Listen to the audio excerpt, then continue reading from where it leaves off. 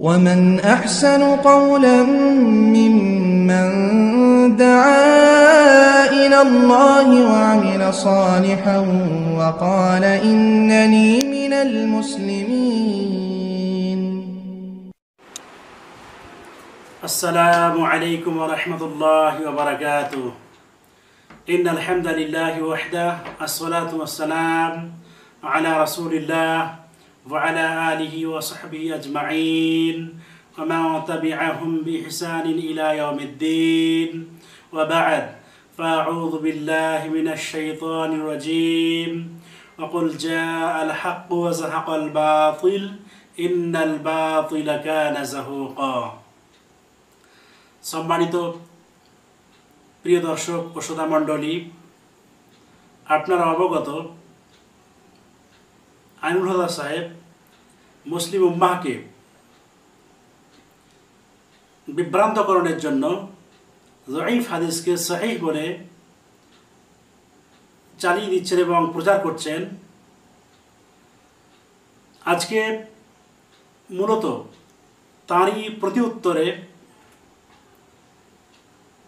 আপনাদের সম্মুখে আলোচনা করব ইনশাআল্লাহ। বিষয়টি হচ্ছে সুনান তিরমিজি হাদিস নাম্বার 4, মিফতাহুল জান্নাতিস সালাহ, সালাত হচ্ছে জান্নাতের চাবি বা নামাজ হচ্ছে জান্নাতের চাবি। এই হাদিসটাকে আল্লামা নাসিরুদ্দিন আলবানী রাহিমাহুল্লাহ যঈফ বলেছেন, আর আমিও যঈফ বলেছি। আইনুল হুদা সাহেব তিনি সহিহ লিগাইরিহি বলেছেন। আসলেই কি আমি বলেছি শেখ আলবানী হাদিসটাকে সহিহ লিগাইরিহি বলেছেন, না আমি অন্য কিছু বলেছি? আসলেই কি আমি বলেছি শেখ আলবানী হাদিসটাকে সহিহ লিগাইরিহি বলেছেন, না আমি অন্য কিছু বলেছি? আলহামদুলিল্লাহ, আইনুল হুদা সাহেব তিনি স্বীকার করে নিয়েছেন যে হাদিসটি যঈফ। যঈফ হাদিস আমলযোগ্য না আমলযোগ্য নয়, এটা ইনশাআল্লাহ পরবর্তীতে আলোচনা করব আমি। তিনি স্বীকার করে নিয়েছেন যে হাদিসটি যঈফ, আর তিনি আমাকে ধন্যবাদ জানিয়েছেন। আলহামদুলিল্লাহ, তাকেও ধন্যবাদ, জাযায়ে খায়ের আল্লাহ তাআলা প্রদান করুন। তিনি সত্যকে গ্রহণ করে নিয়েছেন, আর সত্য উন্মোচিত হবেই। সত্য সমাগত, মিথ্যা অবসৃত। কুল জাআ আল হক ওয়া যাহাকা আল বাতিল ইন্নাল বাতিলা কানা যাহুকা। তো সত্য অবশ্যই উন্মোচিত হবে, মিথ্যা বিলুপ্ত হবেই, এটা স্বাভাবিক। আর মিথ্যা বিলুপ্ত হওয়ার জন্যই বিশেষ করে একটা যঈফ হাদিসকে সহিহ বলা, এটা কত বড় অপরাধ আইনুল হুদা সাহেব নিজে অবগত। যঈফ হাদিসকে যঈফ বলে আমল করা সেটা ভিন্ন বিষয়, আমল করা যাবে কি যাবে না সেটা ভিন্ন বিষয়। কিন্তু আইনুল হুদা সাহেব যঈফ হাদিসকে সহিহ লিগাইরি বলেছেন। কোন উসুলের ভিত্তিতে? উসুল হাদিসের কিসের ভিত্তিতে? উসুল হাদিসের কোন গ্রন্থের ভিত্তিতে, কিসের ভিত্তিতে তিনি এটাকে সহিহ লিগাইরি বললেন? আল্লামা আলবানী হাদিসটাকে যঈফ বলেছেন, আর আমিও যঈফ বলেছি। তিনি বর্ষতা স্বীকার করেছেন যে হাদিসটা যঈফ। আলহামদুলিল্লাহ,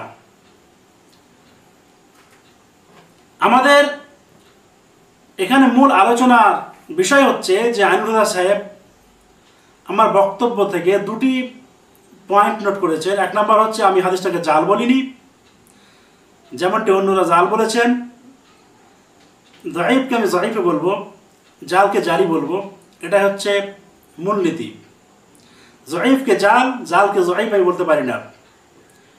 দ্বিতীয় নম্বর কথা হলো, যঈফকে আইনুল হুদা সাহেবের মতো সহিহ বলা, এটা আমার অভ্যাস নেই, আর আমি বলতে পারবো না। তৃতীয় নম্বর কথা হচ্ছে, আইনুল হুদা সাহেব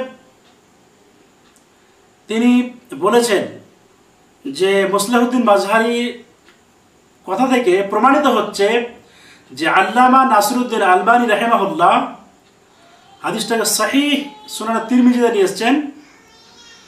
তো আমি বলেছি হাদিসটার প্রথম অংশ হচ্ছে দাঈফ আর দ্বিতীয় অংশ সহিহ। আইনুল হুদা সাহেব তিনি বলতে চেয়েছেন যে আল্লামা আলবানির নামকরণটা ভুল হয়েছে, সহিহ সুনান তিরমিজি না রেখে সহিহ ও দাঈফ সুনান তিরমিজি রাখতে হতো।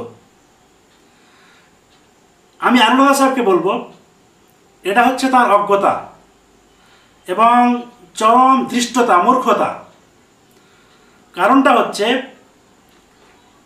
প্রায় অনেকে এটা বলে থাকেন নাম সহিহ সুনান তিরমিজি রাখা ঠিক হয়নি, এই কিতাবের নামটা রাখা উচিত ছিল সহিহ যায়িফ সুনান তিরমিজি। মুসলেহুদ্দিন মাযহারি এই কথাটাই প্রমাণ করেছেন যে এই হাদিস জাল নয়, তবে তার বক্তব্য মতো এটা যায়িফ হোক। 6খানা গ্রন্থ যেটা আছে সিহা সিত্তা, 6টি হাদিস সহিহ গ্রন্থ, হাদিসের 6টি সহিহ গ্রন্থ, সহিহুল বুখারী, মুসলিম, আবু দাউদ, তিরমিজি, নাসাই, ইবনে মাজাহ। তো সিহা সিত্তার সমস্ত হাদিস গ্রন্থে কি সমস্ত হাদিস সহিহ? সুনান আবু দাউদে কি যায়িফ হাদিস নাই? সুনান তিরমিজিতে কি যায়িফ হাদিস নাই? সুনান ইবনে মাজাহ এবং সুনান তিরমিজি এগুলোতে যায়িফ হাদিস নাই? আবু দাউদে যায়িফ হাদিস নাই? তাহলে সিহা সিত্তা কেন বলেন আপনারা? কুতুবে সিত্তা বলুন। সিহা সিত্তা নাম না রেখে রাখা উচিত ছিল সিহা ও দিআফ সিত্তা, এটা হওয়া দরকার ছিল। অনেক হাদিস যায়িফ আছে আবু দাউদ, তিরমিজি, নাসাই, ইবনে মাজাহতে। তিনি সহিহ গায়রি কিসের ভিত্তিতে বললেন আল্লাহু আলাম। আমরা যায়িফকে যায়িফ বলেছি, কিন্তু আপনি যায়িফকে সহিহ বলে মুসলিম উম্মাহকে ধোঁকা দিচ্ছেন। এটা চরমতম ধৃষ্টতা, চরমতম অপরাধ। তারপরে নামকরণটা সহিহ সুনান তিরমিজিতে আল্লামা নাসিরুদ্দিন আলবানী হাদিসটাকে এই জন্য নিয়ে এসেছেন, আপনি পাবেন সহিহ ও দাঈফ সুনান তিরমিজি হাদিস নাম্বার 4-এ হাদিসটি উল্লেখিত হয়েছে। কিন্তু সহিহ সুনান তিরমিজিতে হাদিসটা এই জন্য নিয়েছেন আলবানী, দ্বিতীয় অংশটা মিফতাহুস সালাতিত তুহুর, এই অংশটুকু হচ্ছে সহিহ। এই জন্য আল্লামা আলবানী রাহিমাহুল্লাহ এই হাদিসটাকে সহিহ সুনান তিরমিজিতে নিয়ে এসেছেন। আপনার বক্তব্য অনুযায়ী তাদের নামকরণটা ভুল হয়েছে।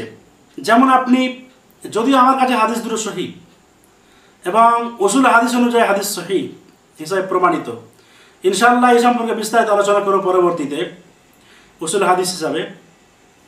উসুল হাদিসের ভিত্তিতে আমি ইনশাআল্লাহ আলোচনা করব, প্রমাণ করব যে হাদিস দুটো সহিহ।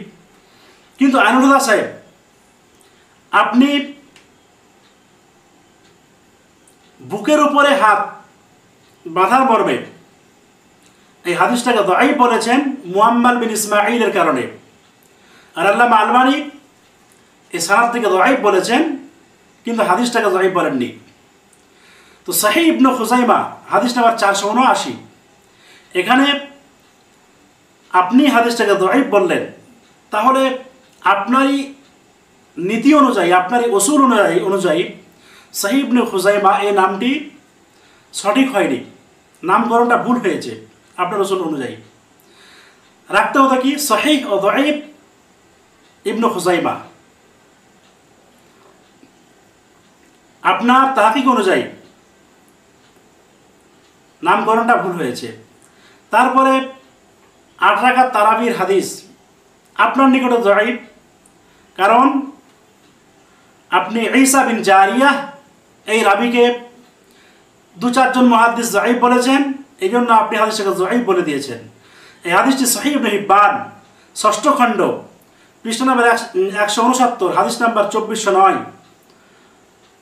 এখানে জাবের বিন আব্দুল্লাহ থেকে যেটা বর্ণিত যে রাসূলুল্লাহ সাল্লাল্লাহু আলাইহি ওয়াসাল্লাম আমাদেরকে রমাদান মাসে 8 রাকাত তারাবি পড়িয়েছেন, আর বেতর উইত্র, অর্থাৎ এই হাদিসটা সহিহ ইবনে হিব্বানের, আপনি বলেছেন যায়িফ আপনার তাহকিক অনুযায়ী।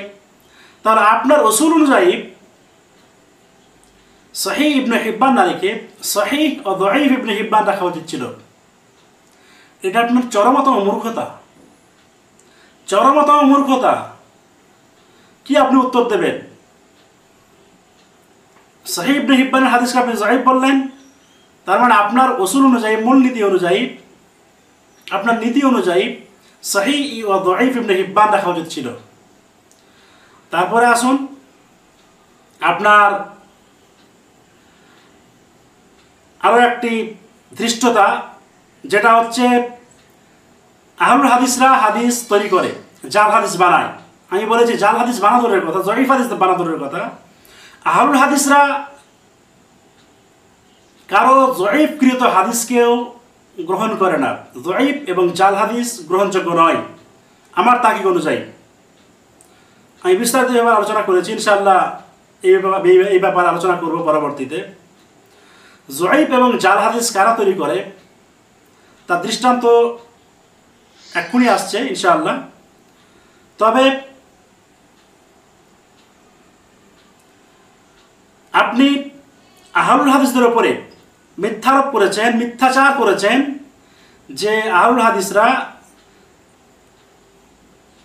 জাল হাদিস তৈরি করে। আর আমানুল্লাহ মাদানী হাফেজাউল্লাহ একটি ভিডিওকে তিনি তাহকিক ছাড়া হতে বলেছেন সিন ও বেলালিন সিনকুম, সিন ও বেলালিন শিনকুম, এটা বলেছেন। আপনি বলেছেন তাদের বানানো যায়ীফ এটা জাল হাদিস, তাদের বানানো। সত্যি কি এটা তাদের বানানো? আব্দুর রাজ্জাক বিন ইউসুফ সিন পড়েন, শিন পড়তে হয়তো পারেন না, তার হয়তো জড়তা বা কিছু রয়েছে, প্রবলেম রয়েছে সমস্যাজনিত কারণে। আমানুল্লাহ মাদানী এটা ব্যক্ত করেছেন, যেটা মানুষের মুখে একেবারে প্রচলিত প্রসিদ্ধ হাদিস বলে পরিচিত, কিন্তু আসলে এটা হাদিস নয়, এটা বাতিল, ভিত্তিহীন। এটা আরও একটি আপনি মিথ্যাচার করলেন আমানুল্লাহ মাদানীর উপরে, আহলুল হাদিসদের উপরে, যে তারা হাদিস জাল করে এবং এটা তাদের জাল তৈরিকৃত জাল হাদিস। হাদিসটি হচ্ছে হাদিস নামে যেটা পরিচিত, মানুষের মুখে যেটা সর্বজন বিদিত, এই হাদিসটা আছে আল মাকাসিদুল হাসানা, প্রথম খণ্ড 392 পৃষ্ঠা, হাদিস নাম্বার 582। হাদিসটা হচ্ছে সিন ও বেলালিন ইনদাল্লাহি শিনুন, বেলালের সিন আল্লাহর কাছে শিন, বেলালের সিন অর্থাৎ বেগাইর নুক্তা, নুক্তাবিহীন, আর ওই সিনটাই আল্লাহ তাআলার কাছে শিন মা নুক্তা। قال ابن كثير বলেন ইন্নাহু লাইসা লাহু আসলুন ওয়ালা ইয়াসিহু, এর কোনো ভিত্তি নেই এবং এটা সহিহ নয়। আল মাকাসিদুল হাসানা, প্রথম খণ্ড 392 পৃষ্ঠা, তাজকিরাতুল মাওদুআত, প্রথম খণ্ড 101 পৃষ্ঠা, আসরারুল মারফুআ ফিল আখবারিল মাওদুআ, প্রথম খণ্ড 121 পৃষ্ঠা, হাদিস নাম্বার 239। আল বিদায়া ওয়ান নিহায়া, দশম খণ্ড 103 পৃষ্ঠা। ইবনু কাসির রাহিমাহুল্লাহ এবং অন্যান্য মুহাদ্দিসিনে কিরাম এটাকে ভিত্তিহীন বলেছেন, সহিহ নয় বলেছেন, বাতিল বলে আখ্যায়িত করেছেন। এটা তো আহলুল হাদিসদের তৈরিকৃত হাদিস নয়, এটা মানুষের মুখে সর্বজন বিদিত, মানুষের মুখে বানানো এটা একটা হাদিস, মানুষের মুখে এটা প্রচলিত রয়েছে। হাদিস কারা তৈরি করে ইনশাআল্লাহ আমি পরবর্তীতে সমস্ত জবাব দেবো ইনশাআল্লাহ আপনাদের। আরও হাদিস তৈরি আমরা করি নাকি আপনারা তৈরি করেন? হাদিসটা হচ্ছে আল্লামা নাসিরুদ্দিন আলবানী রাহিমাহুল্লাহ সিলসিলাতুল আহাদিস যায়ীফা আল মাওজুআ, দ্বিতীয় খণ্ড 42 পৃষ্ঠা, হাদিস নম্বর 570 হাদিসটা এসেছেন। এই হাদিসটি কারা তৈরি করেছে আপনি একটু বলবেন? দর্শক এবং শ্রোতা মণ্ডলী তারা স্পষ্ট হয়ে যাবেন, বুঝতে পারবেন যে হাদিসে তারা কারা এই হাদিস তৈরি করেছে। হাদিসটি হচ্ছে ইয়াকুনু ফি উম্মতি রাজুলুন ইউকালু লাহু মুহাম্মদ ইবনে ইদ্রিস আদাররু আলা উম্মতি মিন ইবলিস ওয়া ইয়াকুনু ফি উম্মতি রাজুলুন ইউকালু লাহু আবু হানিফা হুয়া সিরাজ উম্মতি। এই হাদিসটি মাউযু, জাল। এই হাদিস কারা তৈরি করেছে? আমার উম্মতের মধ্যে এক ব্যক্তির আবির্ভাব ঘটবে যার নাম হবে মুহাম্মদ ইবনে ইদ্রিস অর্থাৎ ইমাম শাফিঈ। সে শয়তানের চাইতেও উম্মতের জন্য ক্ষতিগ্রস্ত হবে, বেশি ক্ষতিগ্রস্ত হবে, ক্ষতিকর হবে। ওয়া ইয়াকুনু ফি উম্মতি রাজুলুন, এবং এক ব্যক্তির আবির্ভাব হবে আমার উম্মতের মধ্যে, ইউকালু লাহু আবু হানিফা, তাকে বলা হবে আবু হানিফা, হুয়া সিরাজ উম্মতি, সে হচ্ছে আমার উম্মতের প্রতীক। আবু হানিফাকে, ইমাম শাফিঈকে বলা হলো শয়তানের চাইতেও বেশি নিকৃষ্ট এবং ক্ষতিগ্রস্ত, বিপজ্জনক, আর আবু হানিফা হচ্ছে আমার উম্মতের প্রদীপ, চিরাগ। এই হাদিস কারা তৈরি করেছে? আইনুল হুদা সাহেব, আউল হাদিসা তৈরি করেছে, নাকি মুকাল্লিদ, হানাফি, দেওবান্দি, বেরেলি, এই পীর পূজারী, কবর পূজারী, তারা তৈরি করেছেন? তারপরে আরো একটি হাদিস, মান রাফা ইয়াদাইহি ফিস সালাত ফালা সালাতা লাহু, যে ব্যক্তি নামাজে রাফাল ইয়াদাইন করলো তার নামাজ হলো না।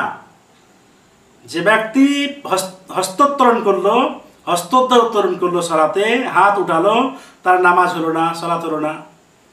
সিলসিলা জাইফাল মাওজু হাদিস 568। এই হাদিস কারা তৈরি করেছে? আউল হাদিসটা? আপনি উত্তর দেন। তারপরে আরো একটি হাদিস, যে হাদিসটি সিলসিলাতুল হাদিস আদ-দাঈফা আল-মাওদুআ, হাদিসটা 569। নবী সাল্লাল্লাহু আলাইহি ওয়াসাল্লামের নাম দিয়ে হাদিস তৈরি করেছে, মান ক্বারা খালফাল ইমাম মুলিয়াফুহু নারান। এই হাদিস জাল, সিলসিলা জাইফাল মাওজু হাদিস 569।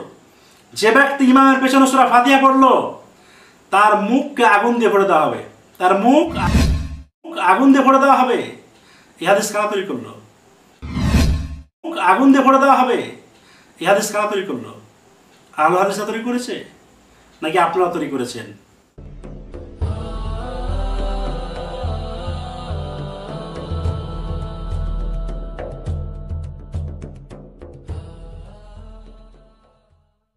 نفسي بنور من فؤادي حينما رددت يا رب العباد وانتشت روحي وصار الدمع يجري